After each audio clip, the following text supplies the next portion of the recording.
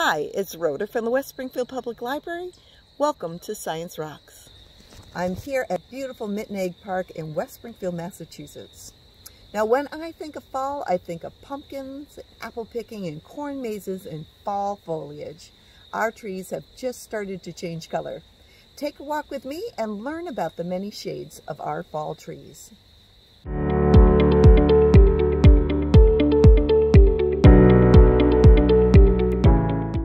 Hi, it's official. Fall has arrived. September 22nd begins what is called the autumnal equinox. There are two moments in the year when the sun is exactly above the equator, and day and night are of equal length.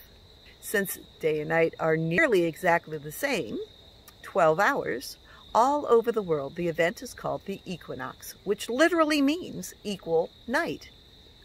Any other day of the year, either the northern hemisphere or the southern hemisphere is slightly toward the sun, but on the two equinoxes, the tilt of the Earth's axis is perpendicular to the sun's rays, which means that while we're in the northern hemisphere are enjoying the start of fall, the southern hemisphere is enjoying the start of spring.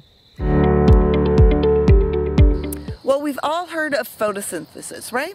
Plants take in water, sunlight, carbon dioxide, and release oxygen and glucose.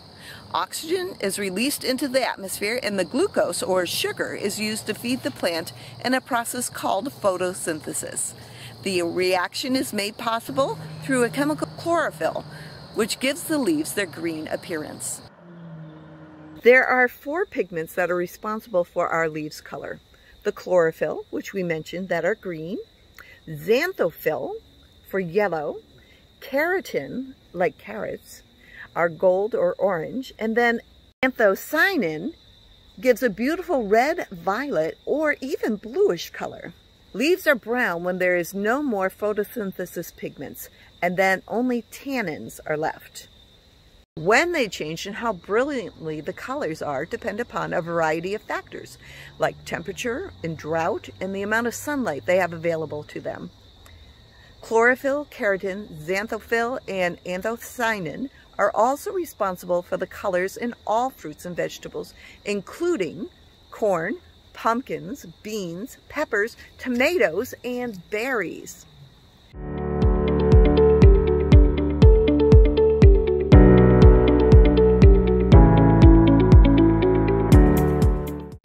Now today our project is talking about chromatography. Now, how does chromatography work? Chromatography is the process of separating a mixture by passing it through another medium. In our case, it's going to be coffee filters.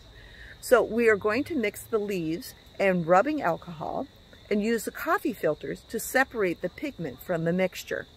The more soluble the substance is from the pigments, the farther they travel up the filter paper strip.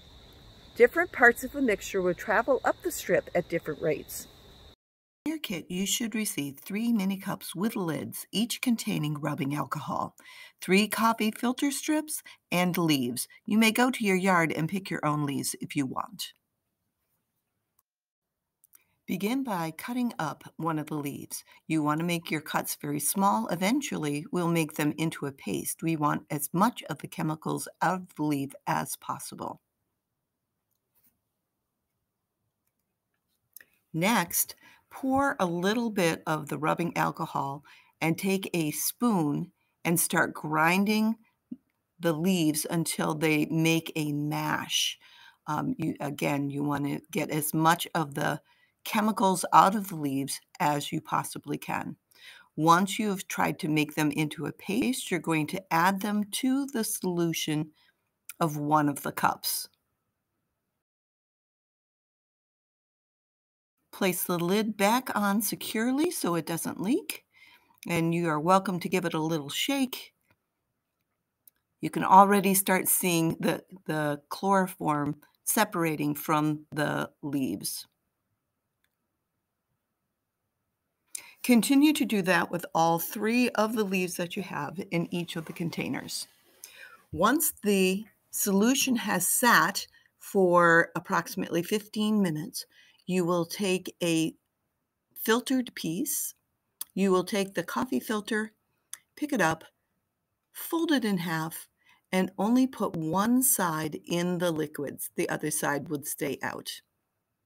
Go ahead and do that to all 3 of the solutions. And now we sit and we wait.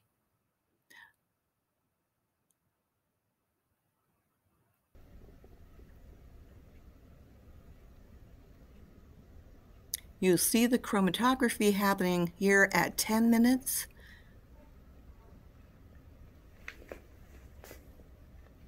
Now 20 minutes.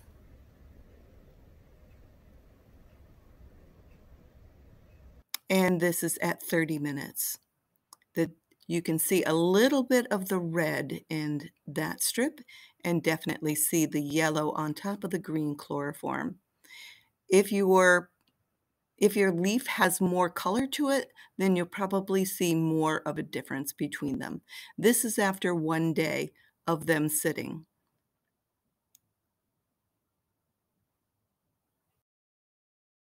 So that's it for this month's Science Rocks. Go out and enjoy that beautiful fall weather, and we'll see you next month. Bye for now.